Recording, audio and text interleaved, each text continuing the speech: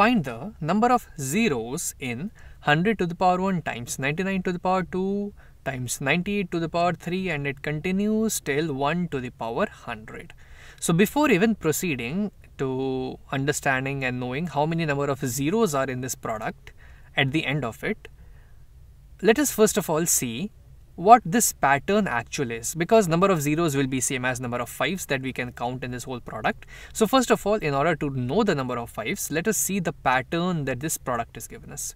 So if I'll write down this in general form, as a general form in some symbolic representation, I can write this as, it is nothing but the product of, this sign represents product of, let's say, let's take a variable t which varies from 1 to 100 and t to the power 100 minus t plus 1.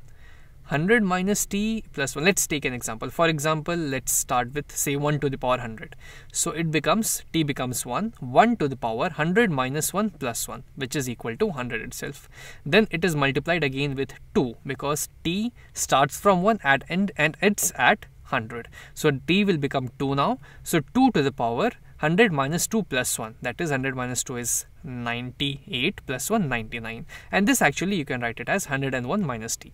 I mean, it's the same thing. I have written it in this form so that we can actually see the pattern of what we are able to see in the given question. Once we are done with this, now we need to find the number of fives in this given expression. For that, I know that number of fives can only be obtained in multiple of fives. For example, I can obtain 5, let's start from here, let's say, or let's start from here. You can start from either side. So if we'll start from here, I know that 5 will have the power of 100 minus 5 plus 1, that is 95 plus 1, 96.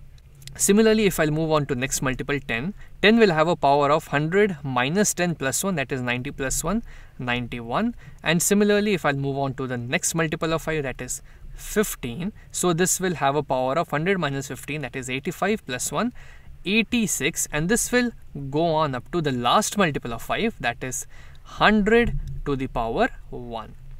Now we need to count the number of fives here first of all. So let us see how we can do that. So 5 to the power 96, this will give me total 96 fives, which will end up giving me 96 zeros. This thing again here will give me 91 fives because 2 fives are 10. So I'll get 91 fives from here, which will end up giving me 91 zeros.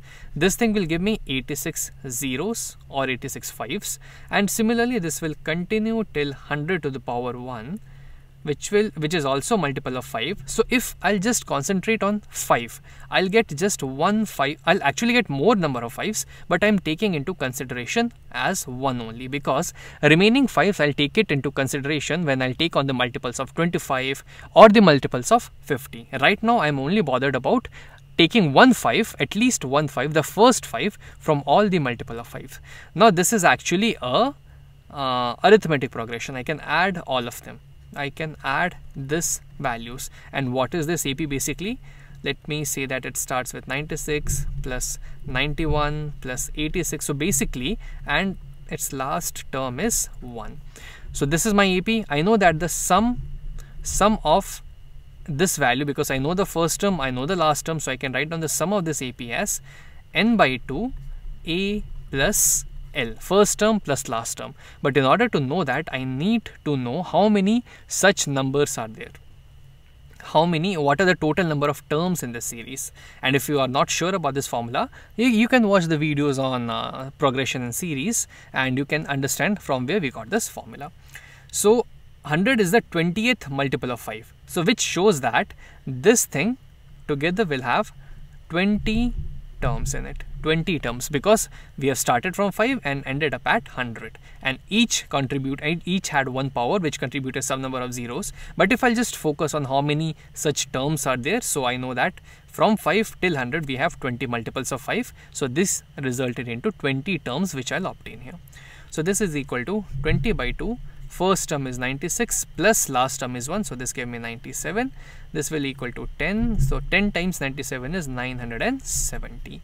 So this total is 970. So this way just the multiples of 5. But till 100, we also have the multiples of 25 and then the multiples of 50 as well. So let's concentrate on that first. So if I'll ask about the multiples of 25, so first multiple of 25 will be 25 itself, which will have a power of 100 minus 25, that is 75 plus 1, 76. Next multiple of 25 will be 50, which will have a power of 100 minus 50 is 50, 50 plus 1 is 51. Then I'll have 75 and finally 100. So 100 minus 75 is 25, 25 plus 1 is 26 and 100 had a power of 1. So this thing will again give me 76 fives, extra 76 fives. The first 76 5, because what is 25 actually? 5 times 5.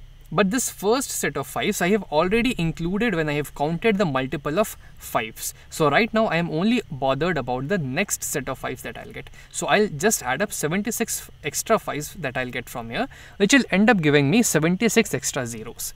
Again, similarly, this will give me 51 extra zeros. I'm just considering the next set of 5s. So this will give me 51 5s.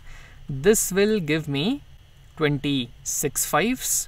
This will again give me a single 1 5, and when I will add them up, these are small, just 4 numbers, so I can easily add them up. 6 plus 6 is 12, 13, 14, and 7, 5, 12, 13, 14, and 15, 154. 154 extra 5s I'll have because of 25. So this 154, and we obtained here 970. So I'll just add 154 to this. So 4, 7, 5, 12, 9, 10, 11, 1124. 1124 zeros I will have in this product given here. Now you might be wondering why we did not move further, why we did not look for the multiples of 125, because we started with a single 5. We checked for the numbers having 2 times 5. Can't we check for the numbers having 3 times 5? But 3 times 5 means it has to be at least 125. But we have the numbers up to 100 only, so we don't have to bother about them. We are okay with these both sort of things only. So in total I have 1124 zeros.